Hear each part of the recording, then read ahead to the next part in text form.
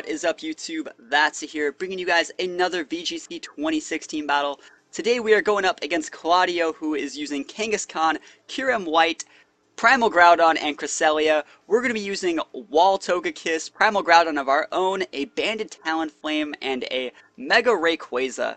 The point of my team is to potentially get up a Tailwind, pop those Follow Me's for days, and just slam on fast, hard-hitting moves. You got Extreme Speed on Ray, you got Brave Bird on Talonflame, and we're just trying to pin our opponents in, really limit the amount of switching they can do, and just kind of gimp them out of the game. We're trying to pin these Pokemon and just priority them down before they can actually take me out. So we're just going to be starting this thing off, getting right into it, and going up against a team that has Kyurem-W in it, one of my personal favorites. I know Reshiram is actually my favorite Uber, but Reshiram sadly isn't very usable. You're just much better off going with this guy. It's pretty fast, it's extremely strong, so Kyurem-W definitely a Pokemon to watch out for. Remember, it has that Dragon Ice typing. It doesn't stab its Fire type moves, but thanks to my Groudon's, Primal Desolate Land Garbage ability, it's going to make it so it could still hit really hard. He also has a Groudon of his own to activate that. So I'm just going to be activating my Desolate Land. All the Fire type moves are going to be super strong for as long as Groudon's on the board, and I just eat a Fake Out right in the face. I was thinking of going for a Protect Tailwind, but I figured I should probably try to double attack and force a potential Fake Out on my Togekiss. He's deciding to go with an Ice Beam on that thing, and I actually lived because it's full HP Special D, and I lived with like 40 HP. That's just how strong this guy is. Groudon's going to flinch, but I am going to get my Tailwind off, which is super good for me. So Tailwind's going to go for the next 3 turns. It's going to make all my Pokemon twice as fast, and hopefully it's going to let me have a little bit of a power play. So he's going to switch out his King for Cress. Remember, Cresselia has access to that ability, Levitate, which is going to pretty much make it sure it avoids all this damage from Precipice Blades. I actually hit the Precipice Blade on the Kyurem, and I'm thinking I'm just going to Air Slash the Kyurem to flinch it, right? He's faster than me. He's faster than my Togekiss in a Tailwind. And I'm like, oh, it's Choice Scarf. And I have no problem with Choice Scarf on Kyurem. Personally, that's probably what I would use as well. It just makes sense to me. But I just wouldn't leave with it. Like, it's so dangerous to leave with a Choice Scarf Pokemon in this format. And you could really punish it hard. But since we know that it's Scarfed, it can't really protect. We're just going to pop a Brave Bird on it. I was thinking of nuking the Cresselia slot and stopping it from setting up a Trick Room. But I'm like, I don't think my Talonflame can just eat Ice Beams all day. So I figure I'm just going to let Cresselia get up a Trick Room. Remember, I have Talonflame summing priority moves. Groudon is relatively bulky. And I still have my Rayquaza in the back. And that also has access to Extreme Speed, which is a +2 priority.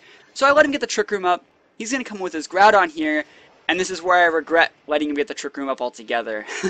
I mean, I could have just went for something different, but it is what it is. His Groudon's on the board, and I'm sure, since he has Trick Room on his Crest, his Groudon probably is made for that matchup. It's probably better than my jolly full-speed Groudon is, for sure. So I'm deciding to switch in my Rayquaza here. I don't know if his Groudon is physical or special. Either way, I'm assuming he's either going for a Precipice Blade or an Earth Power, as I slam a Brave Bird into that Groudon. Critical hit doing about 70%, and this is where he also skill swaps his Groudon. It looks like he was potentially trying to take out my Talonflame and avoid my Groudon's damage through use of gaining Intimidate on his Groudon. So that is a really cool way to play. I like using Crest Groudon as well, exclusively for that little combo. But thanks to my Rayquaza, I'm pretty sure this is how this works. You know that he's going for the Overheat.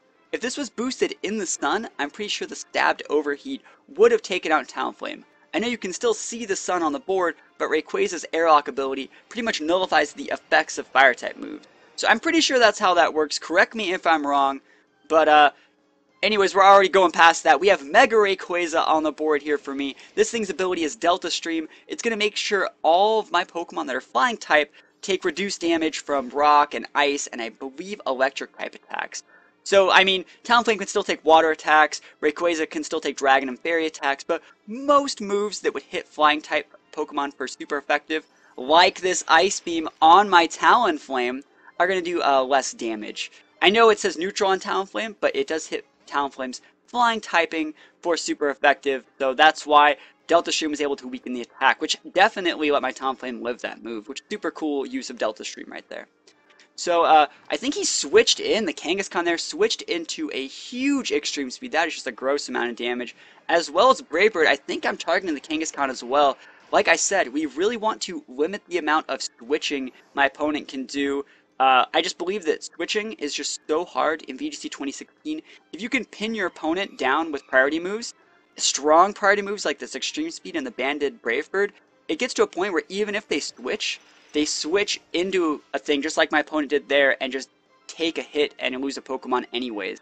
So we see that I lost my, Talonflame went down to recoil. Rayquaza took damage from the Ice Beam. That is going to break the sash on my Rayquaza, but this is where I think I'm going to close this game out. There's a few things that I could really do here. Note that he still has his Trick Room up, so we're going to see him pop a Helping Hand on his Groudon, and I know that the Groudon is physical, so I'm not really that afraid of it. I'm going to go with a Protect on my Groudon, but which is going to be the really good play here, is I could have went for an Extreme Speed with my Ray. I'm going to go with a Protect. I'd like to just wait the Trick Room out. I'm pretty sure this is the last turn. And he goes for an Iron Head on my Ray. That definitely would have KO'd. I'm pretty sure. I don't have any stat drops from Dragon's Ascent yet, but it was boosted by Helping Hand, so it would have KO'd. So this is where we pretty much win the game. We note that Groudon's not really going to be able to KO both of my Pokemon at the same time. Sorry, he can KO them one at a time for sure, but he can't KO them both at the same time. So what we do is we nuke the Cresselia.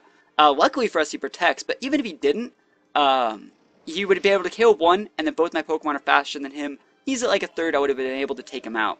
So Groudon protected, Cresselia ate the double attack, and I am going to pick up the win over Claudio, who's using a pretty cool Choice Scarf Kyurem-W in a Trick Room team. I think that's just a really cool way to use that Pokemon. I had a good time playing this battle. I hope you guys liked it as well. If you have any ideas for how to make my team better, or thoughts on the battle, or just thoughts on Kyurem-W in general, leave those in the comments section below. I'll try to get to everyone, and like I said, guys, I hope you guys are enjoying this format, and I'll see you guys next time. Peace out.